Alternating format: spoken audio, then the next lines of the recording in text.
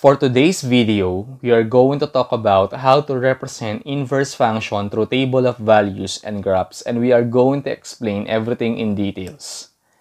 The relationship between the table of values of a function and its inverse. To get the x and y values of an inverse function, interchange the x and y values of the original one-to-one function.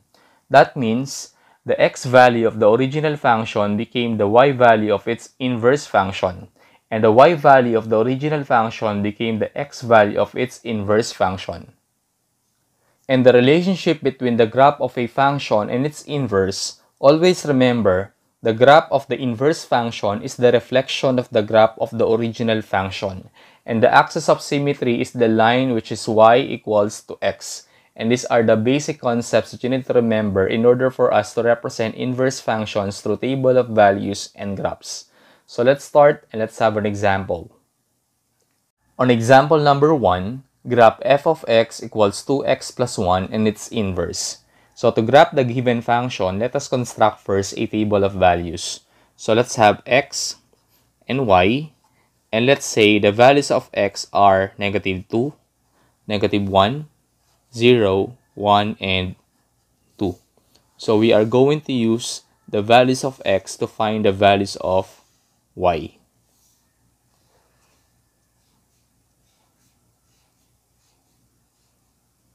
So let's have x equals negative 2. So we are going to have f of negative 2 equals 2 times negative 2 plus 1. 2 multiplied by negative 2 is negative 4 plus 1, and that is negative 3. So this will be the value of f of negative 2. And then let's have x equals negative 1. So let's have f of negative 1 equals 2 times negative 1 plus 1. So we are going to have 2 times negative 1, that is negative 2, plus 1, and that is negative 1. So this will be the value of f of negative 1. And let's have x equals to 0. So we are going to have f of 0 equals 2 times 0 plus 1, and that is 1. So this will be the value of f of 0, that is 1. And then let's have x equals to 1. So let's have f of 1 equals 2 times 1 plus 1. 2 multiplied by 1, that is 2 plus 1, and that is 3. So this will be the value of f of 1. And lastly, let's have x equals to 2. We are going to have f of 2 equals 2 times 2 plus 1. 2 times 2 is 4 plus 1, and that is 5. So this will be the value of f of 2. So these are the set of ordered pairs in the given function, that is negative 2 and negative 3, negative 1 and negative 1, 0, 1, 1 and 3, and 2 and 5. So before we plot the set of ordered pairs in the given function, let us find first the set of ordered pairs of its inverse function. So to find the set of ordered pairs of its inverse function, let us simply interchange x and y values of the original function. So that means the x values of the original function became the y values of its inverse function, and the y values of the original function became the x values of its inverse function. Let us construct another table of values for its inverse function. Let's have x and y. So the values of x are the values of y of the original function, and that is negative 3, negative 1, 1, 3, and 5. And the values of y are the values of x in the original function, that is negative 2, negative 1, 0, 1, and 2. So these are the set of ordered pairs of its inverse function, that is negative 3, negative 2, negative 1, and negative 1, 1, 0, 3, 1, and 5, and 2.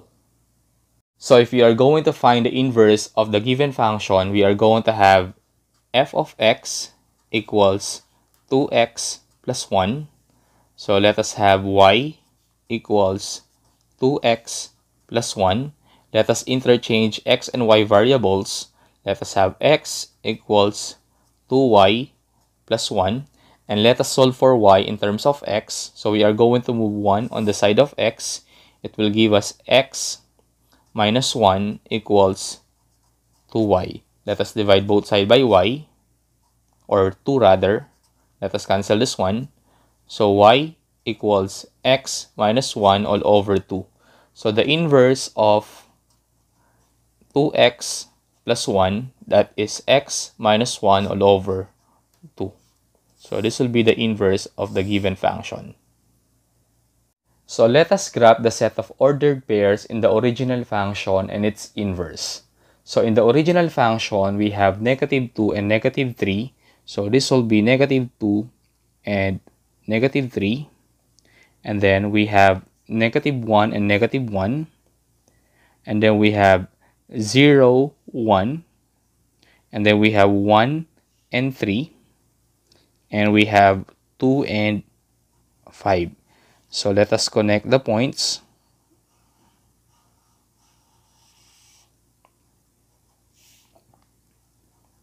And the graph of its inverse, we have negative 3 and negative 2. So this is negative 3 and negative 2. And then we have negative 1 and negative 1. And then we have 1, 0. And then we have 3, 1. So this is 2, 3. And then this is 1. And then we have 5 and 2. So again, let us connect the points.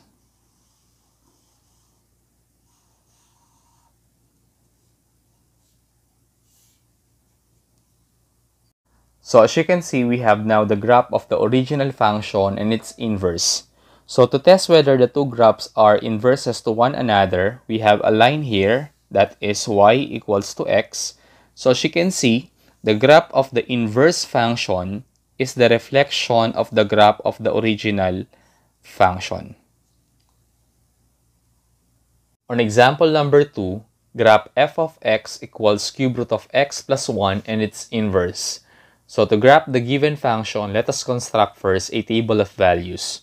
So let us have x and y, and let's say the values of x are negative 9, negative 1, 0, and 7.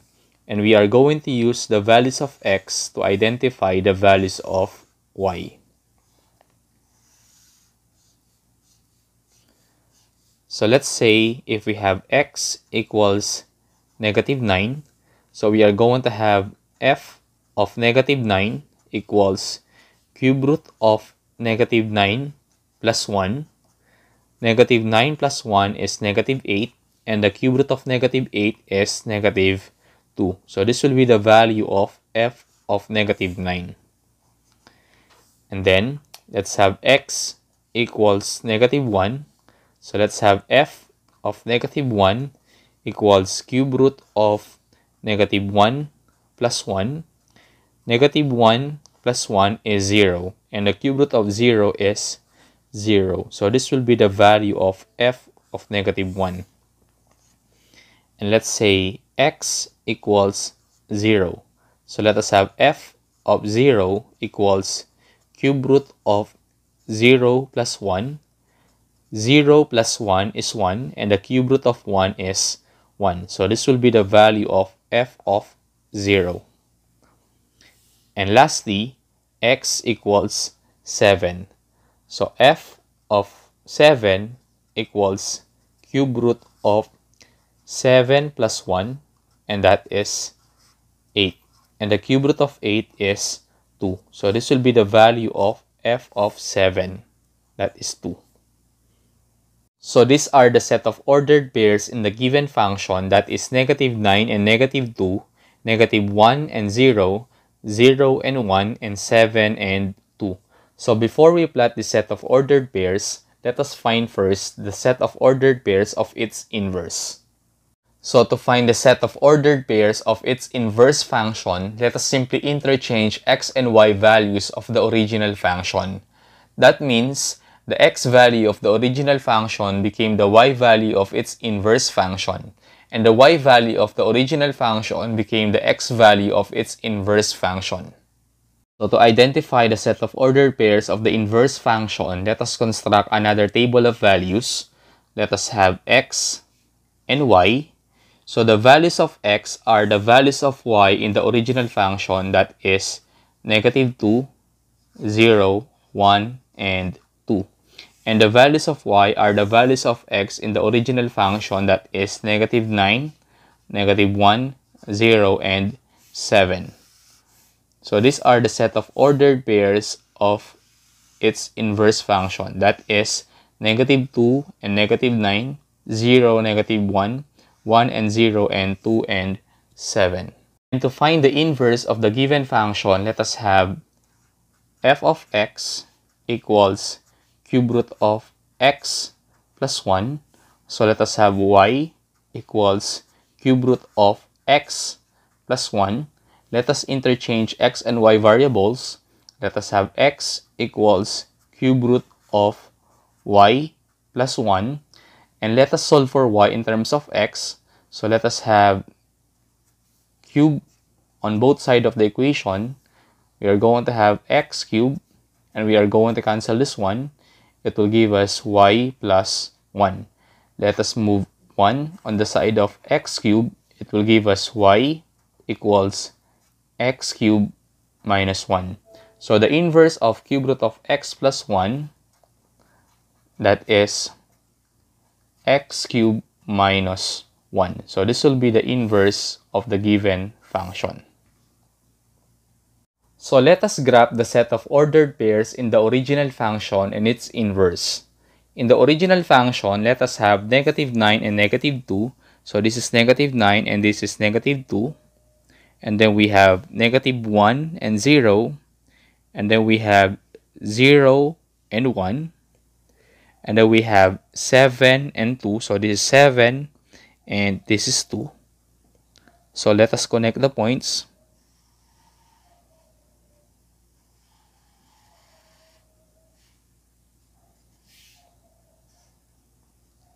And then let us have the graph of its inverse. Let us have negative 2 and 9. So this is negative 2 and this is negative 9. And then we have 0 and negative 1. And then we have 1 and 0. And then we have 2 and 7. And then let us connect the points.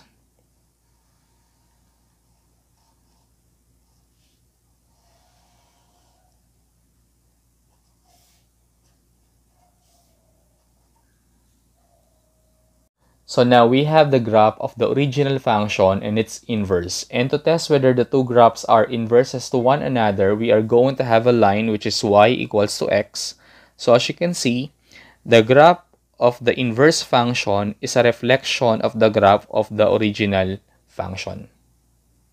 On our last example, graph f of x equals x squared and its inverse.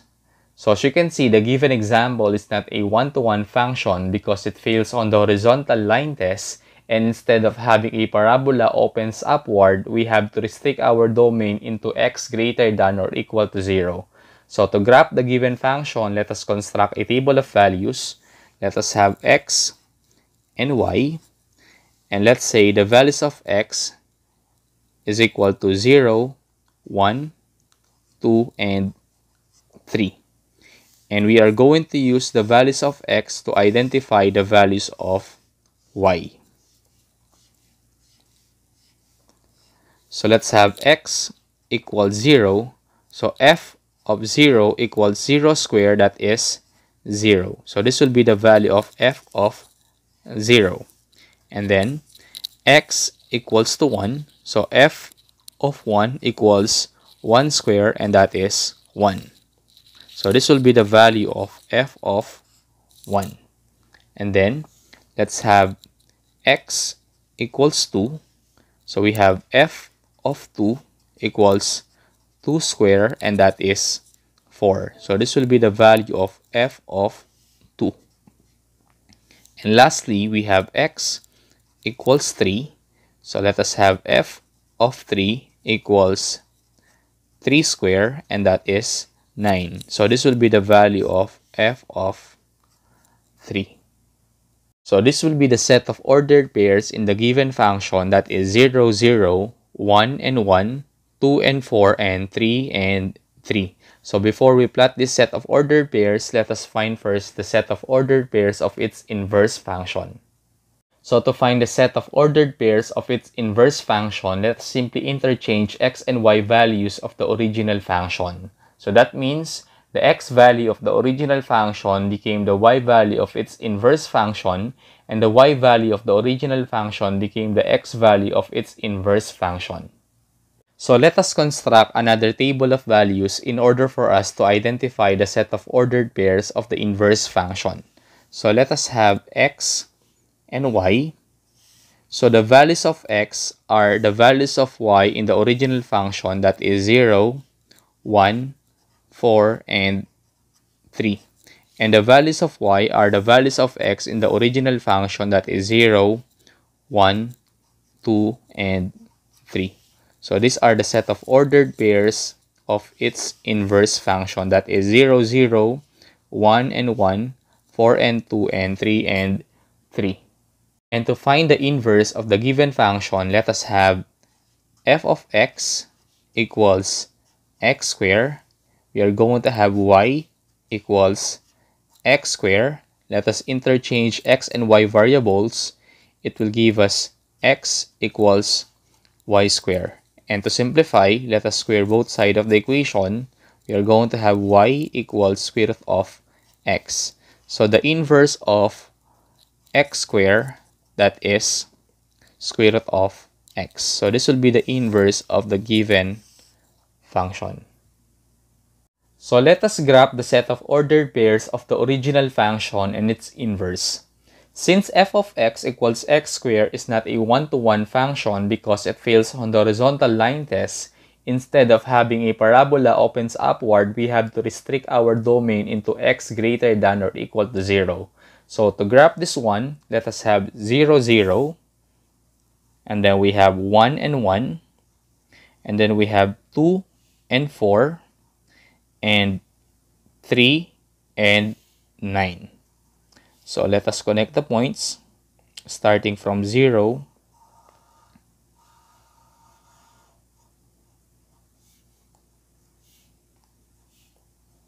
and then the set of ordered pairs of its inverse, that is 0, 0, and then 1 and 1, and then we have 4 and 2. So this is 4 and this is 2, and then we have 9 and 3. So let us connect the points.